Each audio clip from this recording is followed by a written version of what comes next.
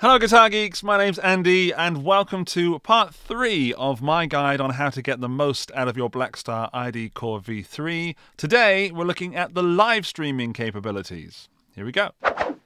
Live streaming has become essential in the past 12 months if you're an artist, a YouTuber, somebody has some message to get out there, or if you just want to have some fun playing guitar. And I watch Instagram, I watch YouTube of live streams, I watch TikTok, and some of the audio quality that I hear on there is less than ideal, which I guess is fine, but I've been searching for ways to get a better audio quality, and especially with Instagram, getting stuff into my phone can be a pain in the neck. With the ID Core V3 series of amps, you can pipe the audio directly from the amp down a cable into your phone and live stream with top-notch quality, and in this video I'm going to show you how to do that. The first thing you need to do is connect your amp to the phone, and to do that you need one of these, a TRRS cable. So not a standard stereo cable, that is a TRS. This is a TRRS with 2 R's. If you're on Android, good news, that is all you need, the TRRS cable. If you're using iOS and you don't have a headphone port, you need to get one of the official Apple adapters. I have an unofficial Apple adapter, that didn't work. This is an official Apple one, this does work. Good news for everybody, if you don't have either of these items and you need to buy them, there are some links in the video descriptions. These are affiliate links, so I do get a small kickback at no extra cost to you. Thank you. I have the iPhone XS Max, so I need that little iOS adapter. But firstly, I'm going to plug the TRRS cable into the correct port of the ID Core V3. If you look on top of the amp, there are 2 sockets in which this cable would fit. Don't plug it in the headphone socket, you're looking for the line-in live streaming socket. That's kind of it. That's all you need to do is plug your phone in, and you can now directly live stream to Instagram, TikTok, Twitch, YouTube, Facebook, wherever you live stream. People will hear the audio only coming from your amp with whichever preset you set, or you can change the presets as you're live streaming. Note that I said they'll hear the audio from your amp, meaning you cannot talk to the people, they will not hear what you're saying. I put this to the test and I recently live streamed on Instagram, and if you want to follow me on Instagram, there's my handle on screen now. People still say handle? That's my Instagram username.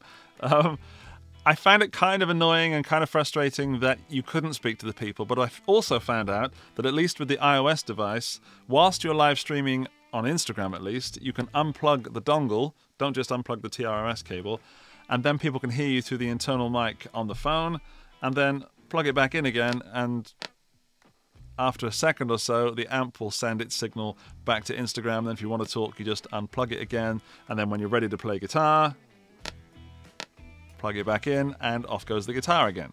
That's what happened the first time, just me playing guitar and talking. And then I tried loading up some backing tracks on Spotify, playing that backing track in Spotify in the background, and then live streaming, and it worked. So I was live streaming with an A minor blues track, and then me playing over top of it, and the people watching, thanks to the people that watched that by the way, thank you for being my guinea pigs, the people watching said the audio quality was great, very listenable, the balance was fantastic, and notably you can turn the amp as loud or as quiet as you want it, and the volume of the live stream is not affected by what you do on the panel of the amp.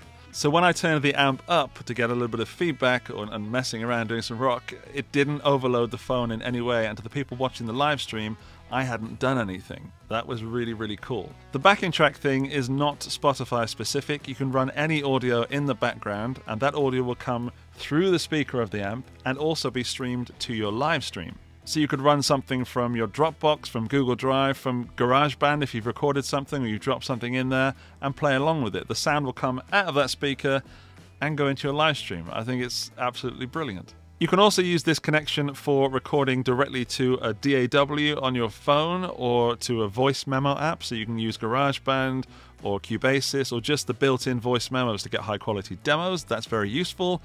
A very cool feature is loading up the camera app and then recording a video. It'll take the audio from the amp and use the video from your camera on your phone, which you can then trim, edit, and splice around and cut into your best highlights, and then share that on social media with high-quality audio. Or you could just send it to your parents to hope that they're proud of you. If you found this video useful, it would be great if you left me a like and comment down below anything you record. I'd be interested to see what you record. You can leave a link down there. Speaking of recording, I've got another video on how to record from the amp to your Mac or PC, and a whole guide on how to use the Architect software for the deep editing of the patches. Go and have some fun. I hope you make some great music, and I will see you in another video. Bye-bye!